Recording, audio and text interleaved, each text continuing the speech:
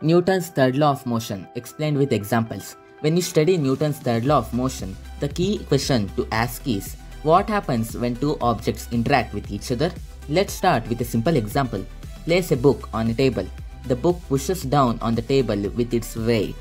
The table pushes up with an equal force on the book. Both forces are equal in magnitude but opposite in direction.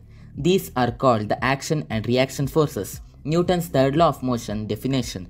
For every action, there is an equal and opposite reaction. In simple words, whenever an object applies a force on another object, the second object applies an equal force back in the opposite direction. Let's look at some real-life examples. Example 1. Frog swimming in water. The frog pushes water backwards with its legs. Action. The water pushes the frog forward. Reaction. Result. The frog moves forward through water. Example 2. Birds flying in the sky.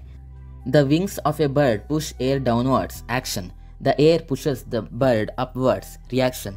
Without this action-reaction pair, birds couldn't fly. Example 3. Firing a gun. The gun exerts a force on the bullet, pushing it forward. Action. The bullet exerts an equal force backward on the gun. Reaction. Causing recoil. But you might wonder, why doesn't the gun move backward with the same speed as the bullet? That's where Newton's second law helps. Acceleration equals force divided by mass. Since the mass of the gun is much greater than the mass of the bullet, the acceleration recoil of the gun is much smaller. Example 4. Stepping out of a boat. When you push backward on the boat, action. The boat pushes you forward. Reaction. That's why the boat moves backward as you step forward on the land. Similarly, imagine a sailor jumping off a large ship.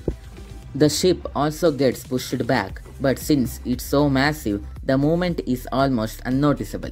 Key points to remember: action and reaction forces act on different objects. They are equal in magnitude but opposite in direction. The effect, acceleration, depends on the mass of the objects involved.